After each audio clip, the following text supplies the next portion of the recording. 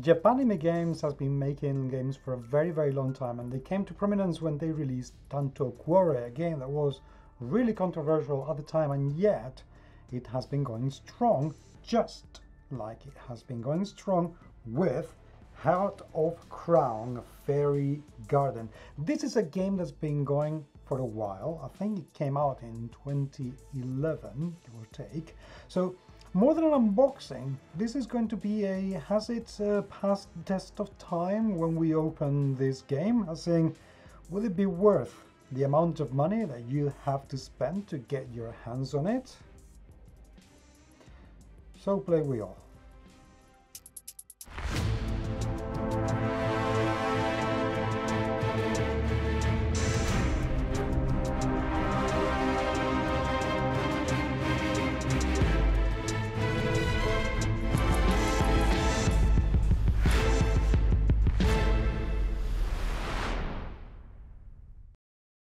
So Heart of Crown is a standalone expansion for Fairy Garden. So it means that you don't need the original game to play this at all. And as I said, it's been going on for a while. This is a game for 2 to 4 players that plays in about 30 to 60 minutes, ages 13 and up.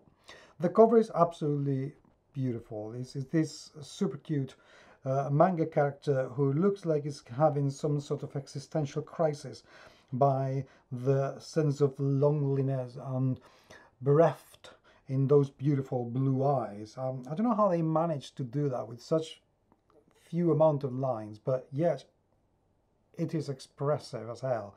I really love them for that. The back is a little bit more colorful, more, I don't know, atmospheric, so to speak. And it says that the Fae will make themselves known to the Empire.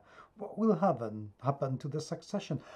I don't know. We just finished the last episode of Succession a few days ago, and oh my God, what an ending it was. But that's got nothing to do with this game, so I don't know why I'm bringing it up, but never mind that. Let's continue with the game.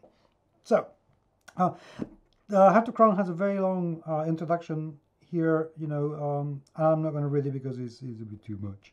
So I'm just going to open the box, shall I? And see what's inside. And I'm really very curious to see how this has passed the test of time. If this looks as interesting now as it did when it first came out all those years ago.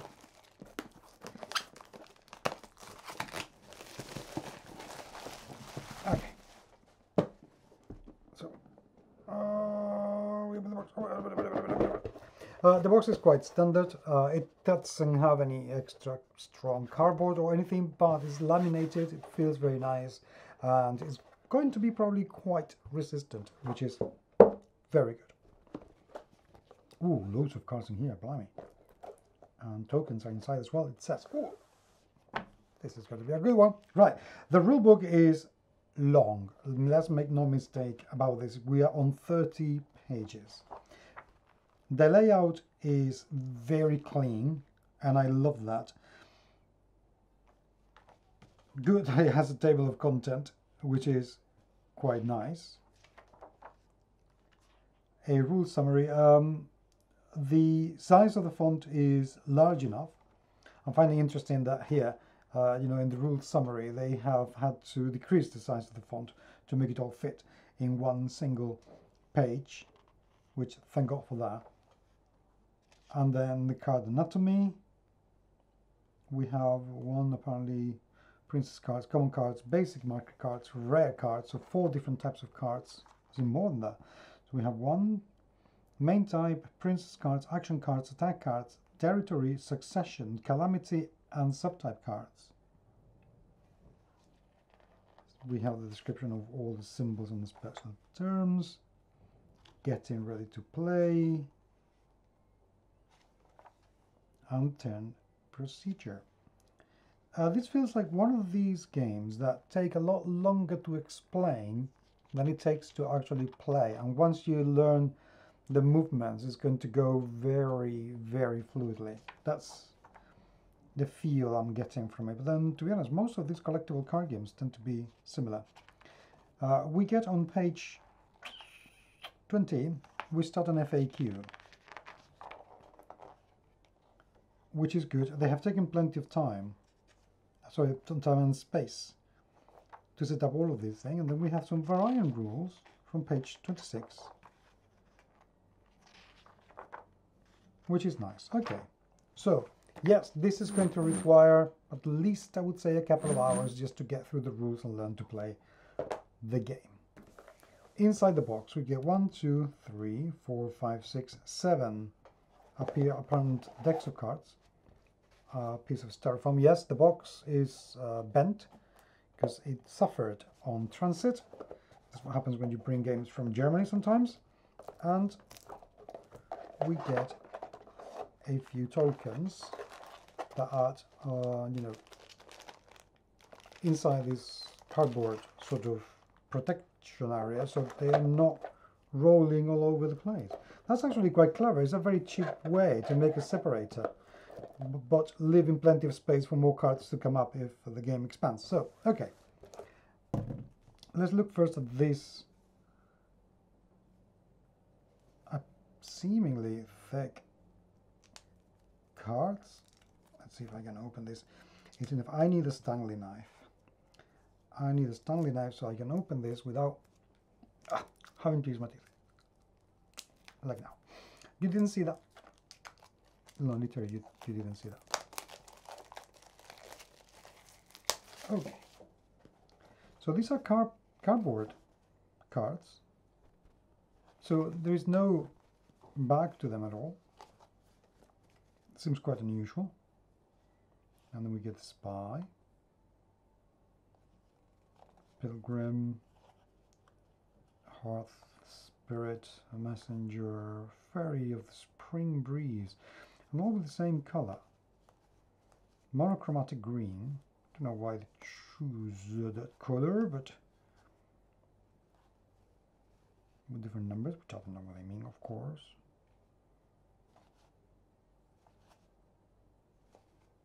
I love the illustrations, I have to say. Super cute. Well, not the one with a broken heart, that's very sad. But the rest, they're actually quite cool. I wonder why they left them in monochrome. Interesting. Okay, that's the first of the very many decks of cards we're going to find in this game. Let's open another one.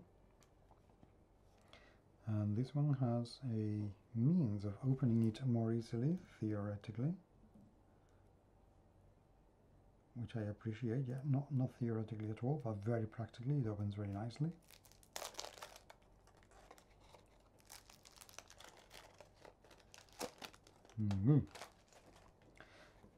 Oh, blimey, this is good. These are very thick cards. I love that. Really love that. The only thing I don't love is the text on the cards. Is quite small, and it's got an awful lot of text attached to it, so I can see without my glasses. Oh, wow, this is going to take me a while to read. You may banish one territory card from your hand. If you do, my eyesight is suffering. I'm not going to keep trying. It's a little bit bigger, that's good. X is equal to the number of crossbow regiments in your discard pile plus 2 each of your opponents who have 5 or more. Okay, so very long descriptions, I have to say.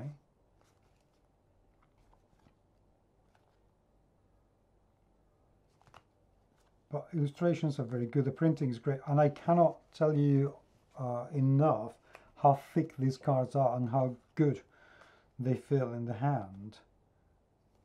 So I wonder if every single deck is going to be the same. So I'm going to find out, because I'm going to open another deck just to figure it out.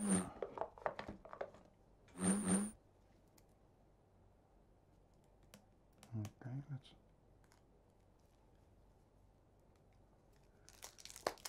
Open these. And yes, it's exactly the same. All the same back. And we keep the very cool illustrations. See, these eyes I can understand. Discard a farming village or curse from your hand. If you do, draw 3 cards. Okay, that's nice. But when we get into very small text, I mean, this is easier to read because they are on a brighter background. But the moment you put things in a dark background and you don't have enough contrast, then people like me, yes, with dyslexia, have it a lot harder to do. Shall we open another one? Just last one, I promise, okay? But from the other side of the box. So let's try this one. Or, yeah. Don't know, this one. Why not?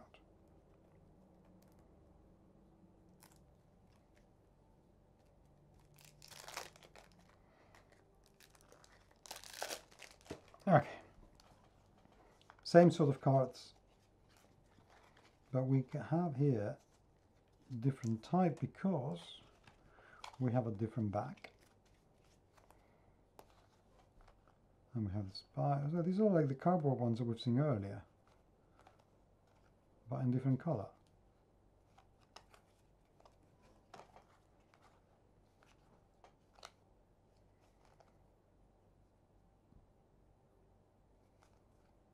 Okay.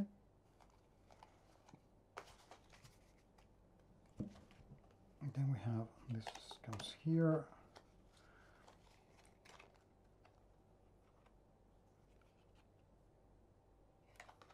These are different.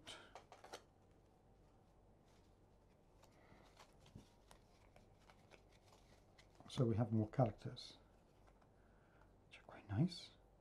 Look how cute they are. Super mega cute.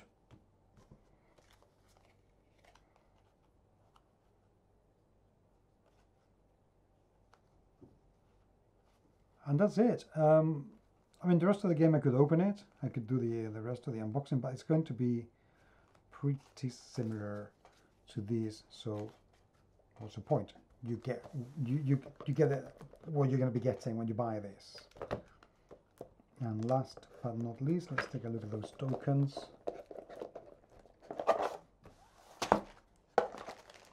They come already unscrewed into the bag. These are just the standard tokens.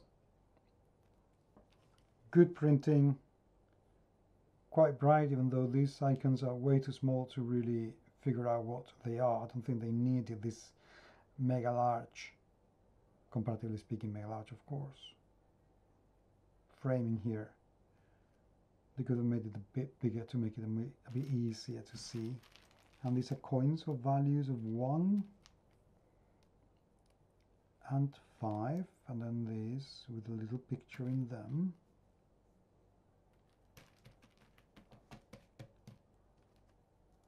We have a fair few of these.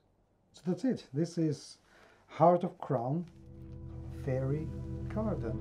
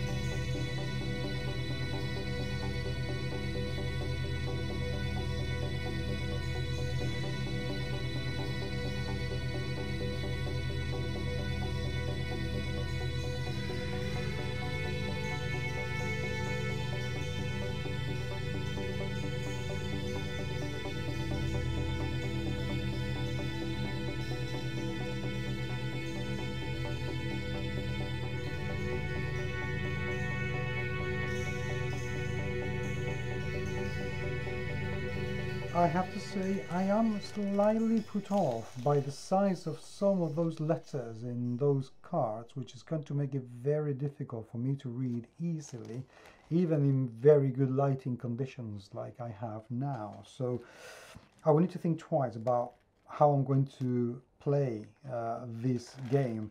And also, no, maybe it's just our age, but my friends also need glasses to read. So we'll have to decide once we take a proper look at these cards if we're going to really get on and play this game or not, because that was a little bit painful. What do you make of it? Have you played this? Have you tried it? Any good? Any advice? Should I make the effort? Please, please, please. Let me know in the comments. I would love to hear what you have to say. Meanwhile, though, thank you very, very much for being there. It is truly appreciated. And until the next time, I will talk to you very, very soon. So play wheel.